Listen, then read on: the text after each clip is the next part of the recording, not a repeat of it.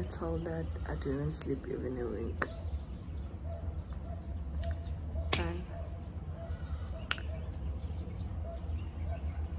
Do you guys see my teeth? I'm showing all my teeth because I think the last time we spoke was when I was at the dentist, and yeah, I never talked to you guys. Actually, it was yesterday, you know, not me talking like it was like a long time ago or something. It was just yesterday, but a lot happened from then till now, because when I'm in Pretoria, I had to travel to Pretoria. I'm at my friend's place, Leander. I had to travel to Pretoria because of school issues. Yeah, and the craziest thing happened, but I don't want to disclose that as of yet because I still don't know what I'm gonna do about it. I still don't know what decision I'm gonna make, you know, and stuff like that. But yeah, and just know that today I was also supposed to be in Durban, but I'm not. My life is just slowly but surely Gisana, and yeah, it's draining. But it's cool, man. Just wanted to pop in, yeah, show you guys my teeth because I'm kind of happy. I'm afraid it's too bright, you guys can't really tell, but I was feeling in my front teeth. I had fillers previously that I got like I think 8 years ago, so they were old, so I had to change them, and I did, and I'm so happy. Skin not skinning problems, matata, too much bias, and but I don't know when I'm gonna talk to you guys again. Nah, I don't know.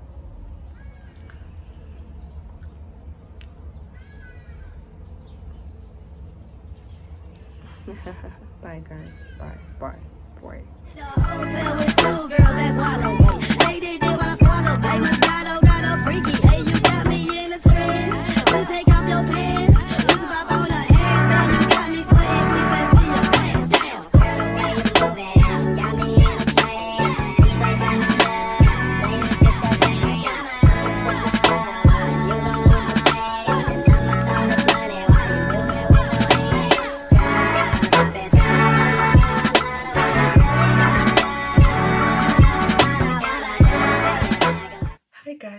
Welcome back to my channel. Oh my gosh, this is not an intro.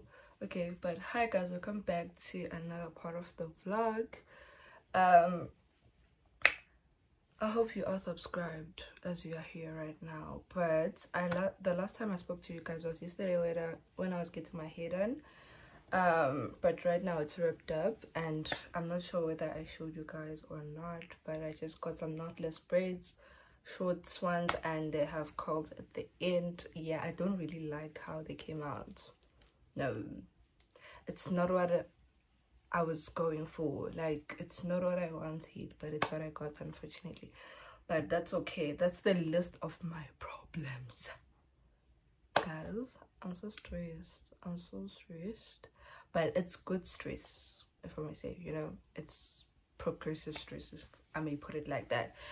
But yeah, I want to talk about something here, something very important, since it's one of the very stressful. Sorry, my camera is skewed. Yeah, that's fine, that's better. Yeah, since it's one of the most stressful times of the year, you know. Matric results are out, you know, varsities are open, late applications are closed, you know, orientation is done. Yeah, but private colleges are still open. Yeah, I think so, but most of the universities or higher institutions are closed now, and there are still people who are still at home, just like me. Yeah, There are still people who do not know what they're going to do, you know, this year, for the whole year, or what can they do so that they don't be sitting the whole year, you know. So I want to talk about that, okay? Specifically, I want to talk about matric rewriting, because that's what I was doing last year, and I'm so grateful that I had that opportunity to actually upgrade my results. So this is what happened, like a very short storyline of mine. I matriculated in 2022, right?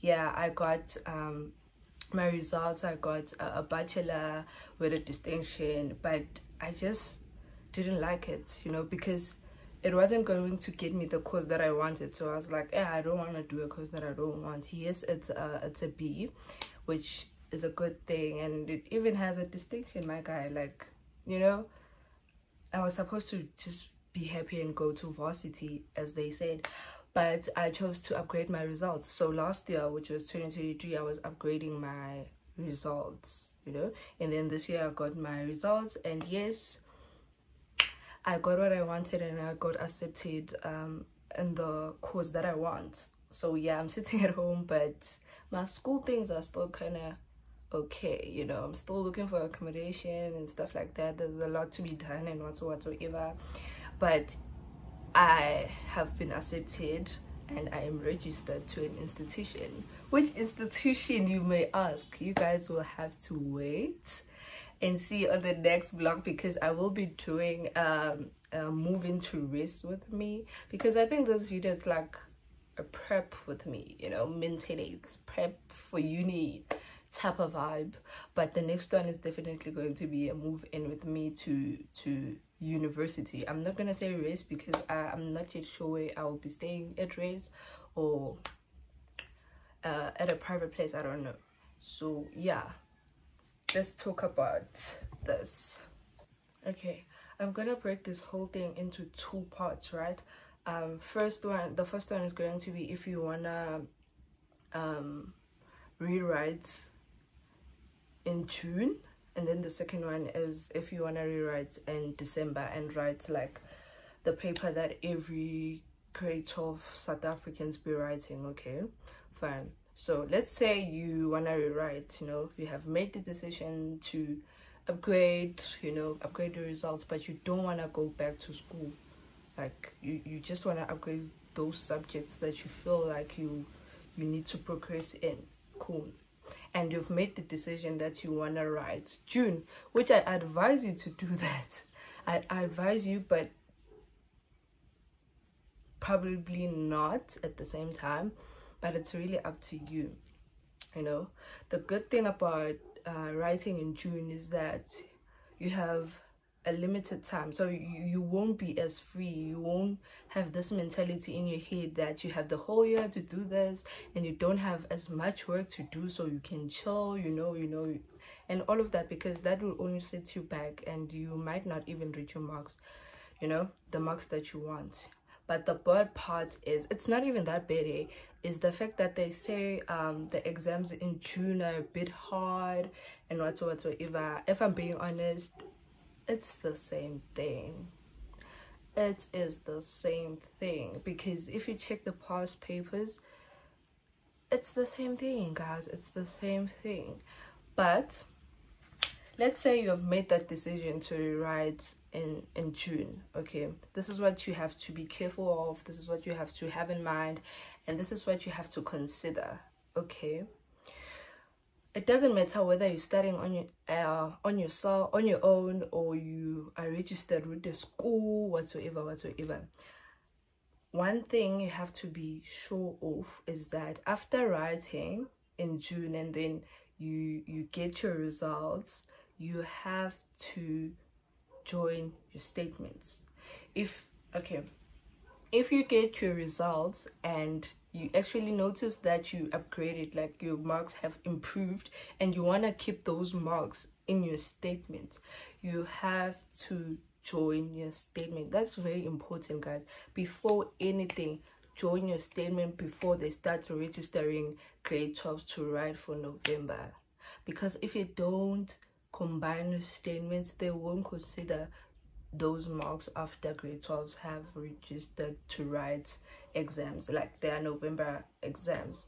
So that's very important. How do you do that? You just go to your other district. I think it's your district. If you are in, what is this municipality or circuit? If you're in Amsterdam circuit or Msugalikwa, I think the district that we use is Amelo. So you just go there and then you apply to combine your statements, and then they will tell you whether you qualify or not. What determines whether you qualify or not?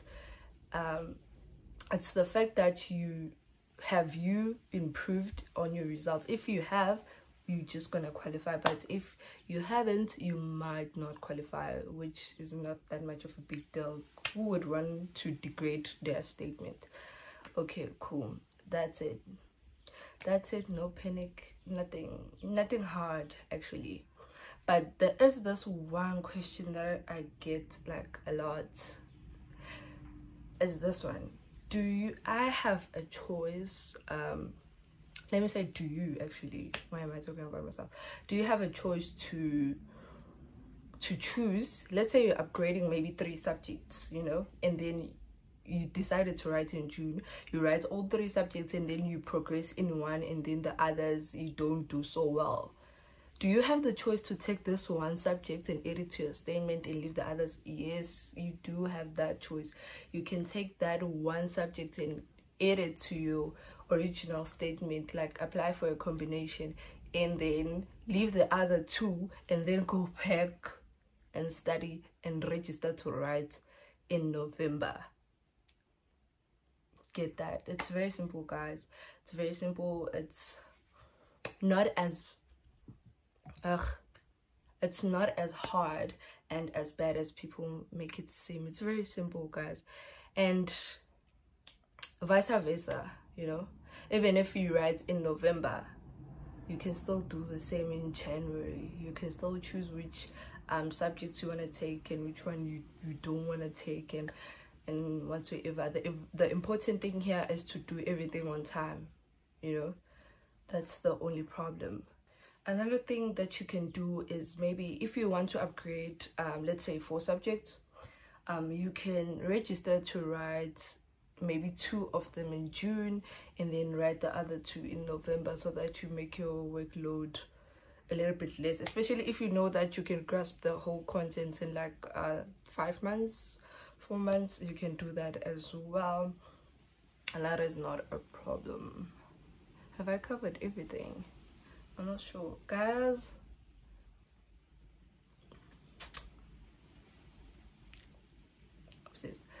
Okay, have I covered everything? Like, I'm actually clipping off my nails. I'm taking them off, guys. School time, crunch time. There's no time for nails. No time for nails. But yeah, I think I've covered everything, guys. I think I have. If you still have any questions, just leave them on the comment section and I'll make sure to answer you. Whether I will answer you on the comment section or I will answer you in the next vlog, but I don't think I'll be able to make like a designated video on this topic, guys, unfortunately, but that's fine. So yeah.